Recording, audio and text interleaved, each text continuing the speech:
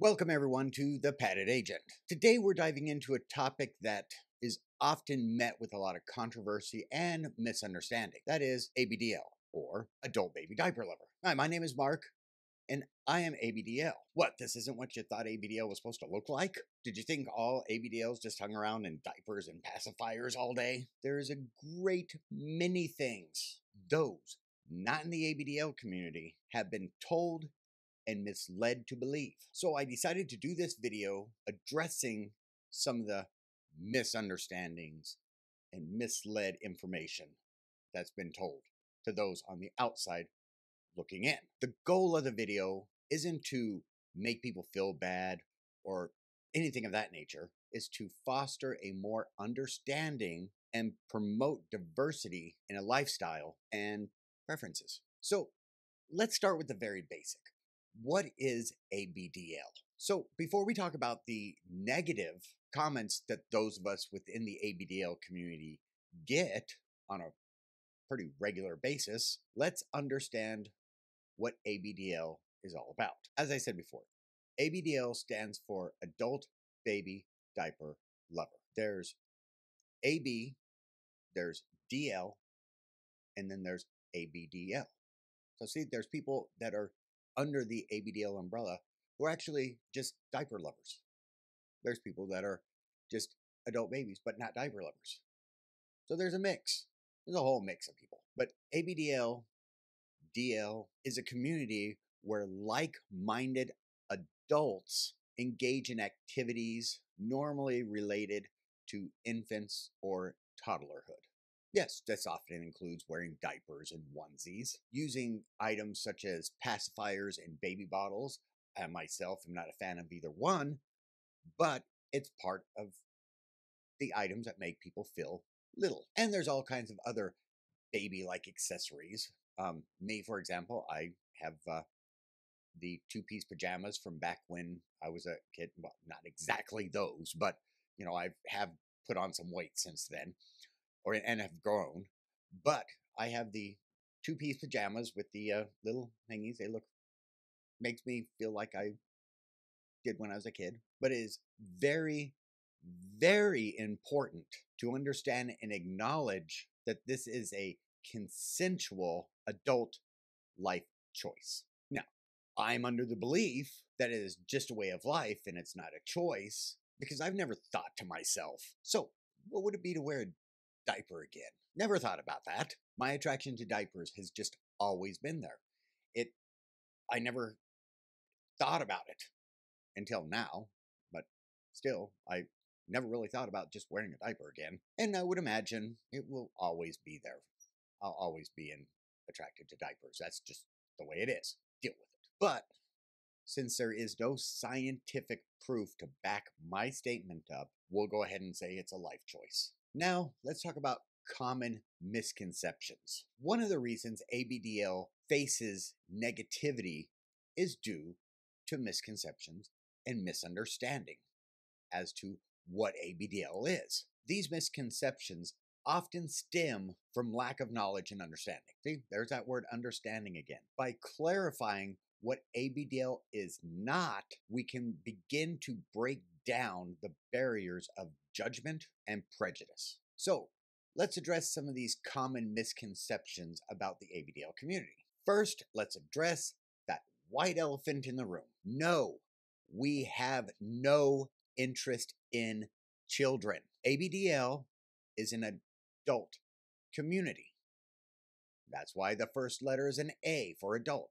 It's an adult community, consensual between adults. Nobody is allowed in the ABDL community if they are under the age of 18. Even if the place they hail from considers them an adult at a younger age, the ABDL community has a very strict global rule. They have to be over 18.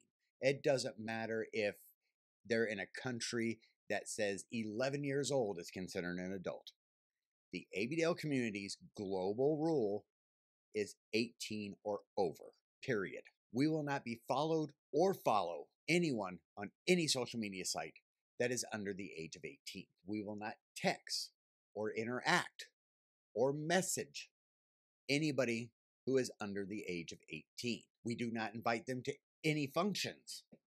And there's quite a few ABDL functions out there, believe it or not. They don't get invited to any of those. And there's a very strict vetting system to prevent those under the age of 18 from getting in. Now, I'm not going to sit here and say that nobody within the ABDL community ever has any inappropriate relationships with children. I'm not going to sit here and lie to you and tell you that nobody within the ABDL community has done that. We're just like every other community. We have our share of bad apples. The difference between a lot of other communities and us is we can admit to it. And when we find these people, we report them to either the social media peoples, whoever runs it, or the police, whichever one we need to do it for. Then we tell each other about it so that we all can make sure we're looking out for this person and make sure that they're gotten out of the community. Sometimes it works, sometimes it doesn't. Again, like every other community.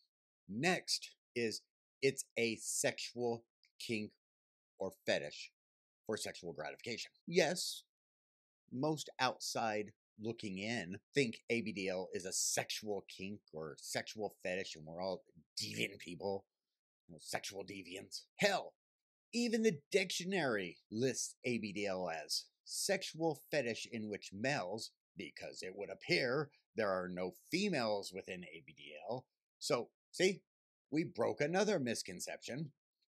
Dress up like babies, including the wearing of adult diapers, mostly for sexual gratification. And yes, most within the community do look at it as a sexual kink or fetish, but that's for themselves. However, there is a growing number of us within the community, I say us because I'm included, who are non-sexual. We don't do it for sexual gratification. We do it because it's a way of life. It's the way we are. It's who we are. Sex is usually the furthest thing from our mind when we're in little space. In little space, I'll get to after a while, but it's the furthest thing from our mind. Another one that I've heard, another misconception that I've heard, is that those in the ABDL community have a low IQ. This I can simply say is not true. First of all, I don't believe in the IQ test or any of that garbage. I don't believe in any of it. I think people put way too much into IQ levels. But the ABDL community is made up of all different walks of life and professions. There are doctors, there are lawyers, there are smartsy-fartsy engineers, probably a rocket scientist or two. I don't need to know what my IQ is. I don't really care what my IQ is. I've never had a test for IQ, my IQ level. Maybe I did when I was younger. I don't know. But I really don't care. I have lived my life without knowing what my IQ is. And I think I can live the rest of my life without knowing it as well. I just know I'm not smarter than anyone. I don't feel superior to anyone, but yet I also don't feel inferior to anyone. I don't give a damn what people think of me. People can say what they want to about me. I really could care less. So low IQ? I don't think so. Another one, ABDLs have mental health issues. I don't think I will ever understand why, if someone is into something that is considered taboo or goes against what is known as normal, they have mental health issues. Yes, I would be lying if I said there was nobody within the ABDL community that didn't have mental health issues. But as we said before, we don't have any more than any other community. Some people within the ABDL community uses ABDL as a coping mechanism for a traumatic or dramatic childhood. Whatever made it that way for them is none of my business, nor is it any of yours. We need to keep our noses on our faces where they belong. And yes, most of these people are visiting professionals to help them not forget, but to help them move forward from their past. I had a very, very abusive childhood, from being relentlessly bullied in school. I mean, we're not talking like high school. We're not talking just middle school. I was bullied probably from the third grade. I've been I was bullied all the way through. I was bullied mentally, physically, and yes, sexually. Later I found out that it's actually SA and not sexually bullied, but hey, but I've worked through that years ago. And to be honest, I think all those experiences in my life have helped me to become the person I am. But some of us in the ABDL community just like to let our inner child out, to breathe a little bit. ABDL is not illegal. Not sure how this one started, but I've had many people tell me what I'm doing is illegal. Even to the point of calling the police. You think I'm kidding? It's happened. There was once this woman who is now an ex-friend. Don't understand why, but she was out to save my soul. She was out to save me from myself. When she found out I was ABDL and I wore diapers, all hell broke loose. She called the police, and all the police heard was baby diaper adult. So, guess who came knocking at Mark's door? So, I invited them in. I showed them my ABDL stuff, and I told them what ABDL was. They said, oh, okay. Well, sorry to bother you. Thank you. Have a good day. Boom. That was it. So, no, it's not illegal. So, don't call the police on somebody. Just because you don't agree with it doesn't make it illegal. One misconception that somebody has actually attacked me on is saying it goes against Christian teaching. Now, I'm a Christian minister. I've been a Christian minister for many years, and I've read my Bible from front to back many times. Nowhere in the Bible does it say anything about ABDL being a sin. Oh, one could do like this person did and just cherry pick a verse out of the Bible. She actually pulled out Corinthians 13:11. When I was a child, I spoke as a child, I understood as a child, and I thought as a child. But when I became a man, I put childish things away. And I'm here to tell you that when we become adults, which we all do, we do put away childish things. But we do like they say, we put them away. Putting away. If you put something away, you put it in a place where it is normally kept when it is not being used. When it's time for our adult responsibilities, we put away our ABDL side and deal with adult responsibilities. When adulting is done, we bring out the childish things or the ABDL side again. We know we are adults. That is why it starts with A for adult. I mean, we could sit here all day and cherry pick shit from the Bible. For example, a father has the right to sell his daughter into slavery, as sanctioned in Exodus 21:7. According to Exodus 35:2, Matthew 12:11, Mark 2:27, Leviticus 23:3, and many more, if you work on the day of the Sabbath, which the majority of the world believes Sunday is the day of the Sabbath, you are to be put to death. It was so important, it was written in numerous books in the Bible. So if we're going to cherry pick, let's start cherry picking. I mean, I can go at this all day, but I think you get the point. Humanizing the ABDL community. That's what we're after. I don't care if you like me. I don't care if you respect me. Just remember, I am a human being before anything. To foster understanding, it is crucial to humanize those within the ABDL community, as well as those in a community that you're not part of. We are just like everybody else. We have feelings. I say, if you prick us, do we not bleed? I don't know. That just sounds like something fun to say. Yes, some of us have thicker skin than some of those within the ABDL community, as well as those on the outside looking in on the ABDL community. Again, me, myself, I could care less what people think of me. I am who I am. They can either deal with it or not.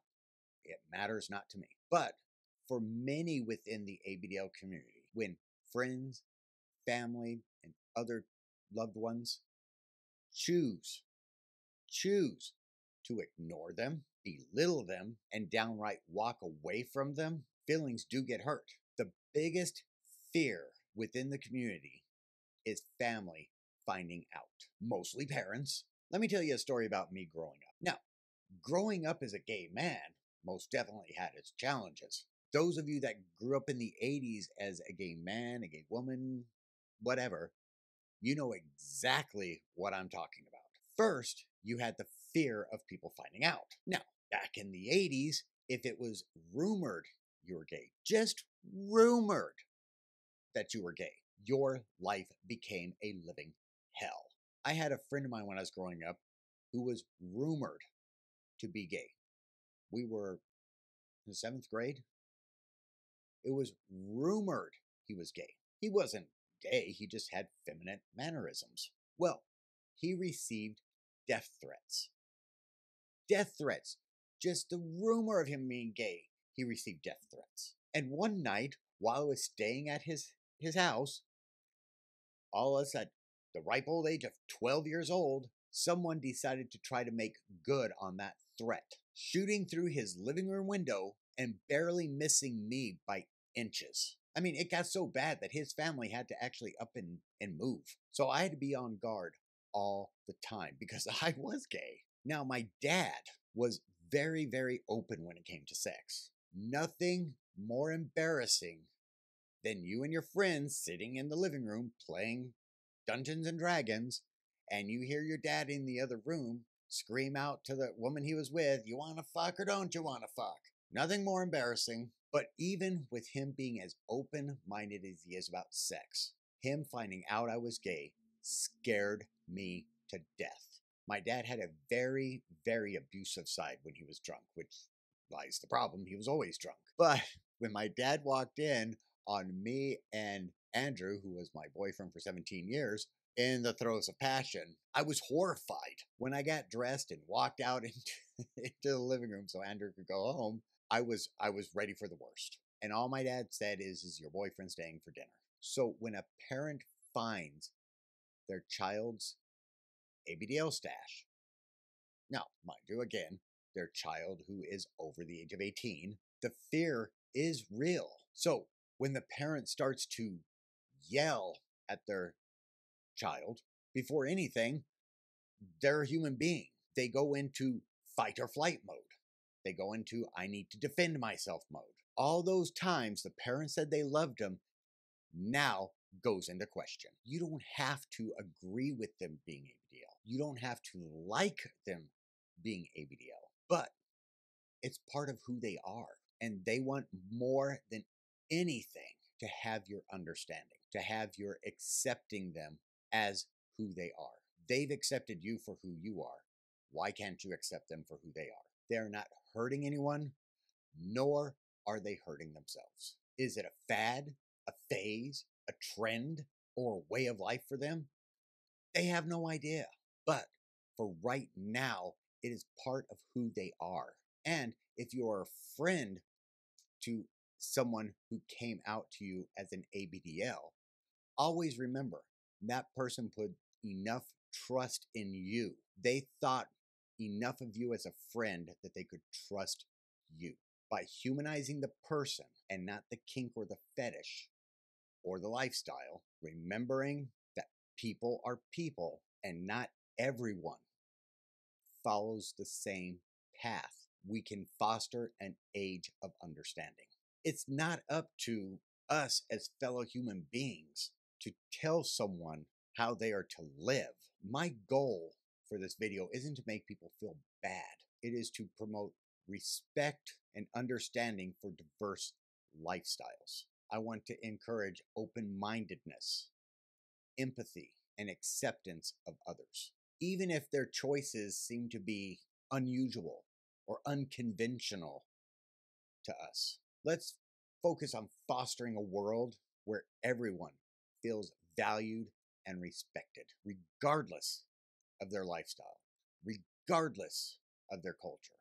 I am Christian. I don't care if a friend of mine is atheist. I don't care if a friend of mine has a different spiritual walk than me. They have a different lifestyle than me. They have a different belief as me, and that's okay. Okay, so quickly, let's talk about terms within the ABDL community. This will give you a little bit of information so that you can have something to ask that ABDL in your life. A little. This would be, for the sake of a better word, would be the child within the ABDL community. A big, aka caregiver. This would, of course, be the adult, the caregiver, the mommy, the daddy, the big, whatever the dynamics of their relationship want it to be. A switch, someone that can go either way. Little space. Little space is the headspace that we littles go into. You can call it age regression. You can call it regression, however they want to call it, whatever it means to them. To me, at night, I come home from work, adult responsibilities first. I take my shower. I get myself all dazzled up in my little attire, my pajamas and whatnot. This is, of course, after I had dinner and everything else. I go into my room and I'm in a little space for 30 minutes to 3 hours, depending on what it is. And I just let that inner child out and have fun. I play with Lego, watch TV, watch a cartoon, whatever. Wrestle with my plushie, depending on what I do. But it is where I regress to.